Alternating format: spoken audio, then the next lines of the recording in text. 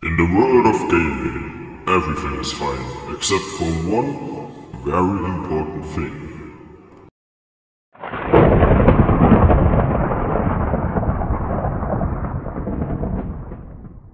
What if a gamer is hungry and can't cook? But no need to worry, because I'm here. I noticed a lot of gamers don't know how to cook. In this video I will show you how to cook the perfect gamer crepe. It will be enough for about 3 people or 2 very hungry ones. All we need are just 3 eggs, 500 milliliters of milk, 250 grams of flour and 60 grams of melted butter.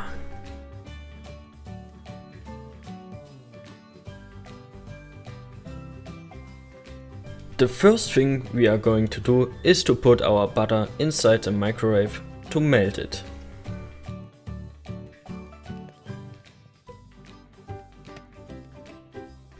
The next thing we are going to do is to take our milk and put it in a big mixing bowl, like so.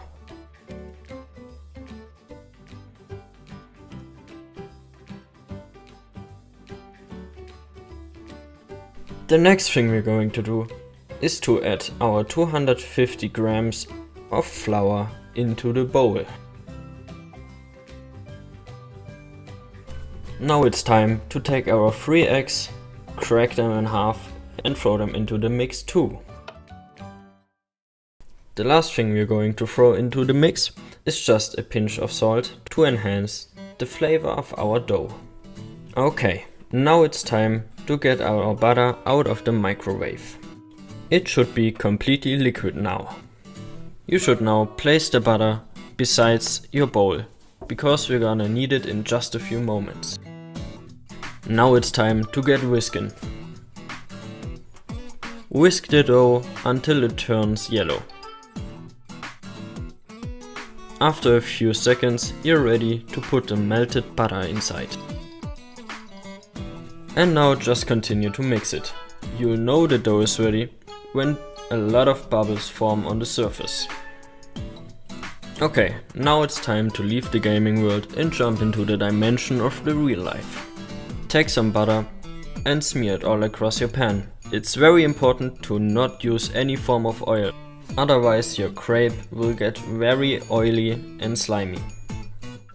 Remember, we are going to make crepe, not pancakes. This means they're gonna have to be very thin, which means we have to use just a little of our dough to get the perfect thickness. Most of the time I use 2.5 spoons of dough. If you have one of those wooden thingies, you can use it to even out your crepe on the pan. If done correctly, it should look like this. Now let it fry for about 1 minute on a low temperature setting. After a minute passed, flip it around and let it cook for another 30 seconds.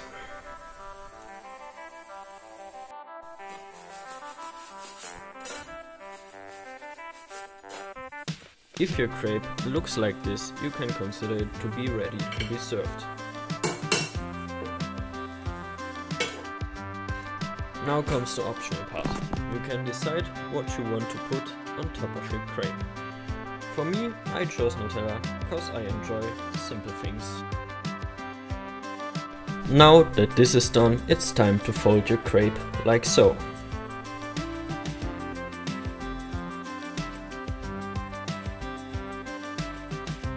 Flip it around and sprinkle it with some sugar and cinnamon. Of course, only if you like.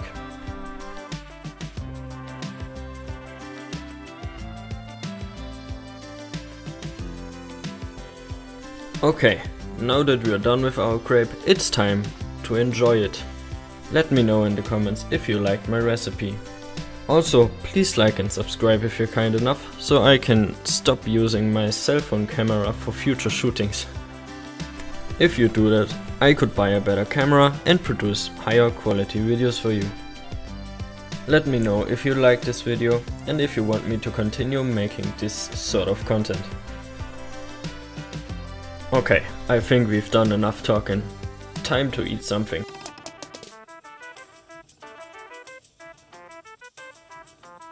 Just gonna put down a plate, place my crepe here, and... that was yummy.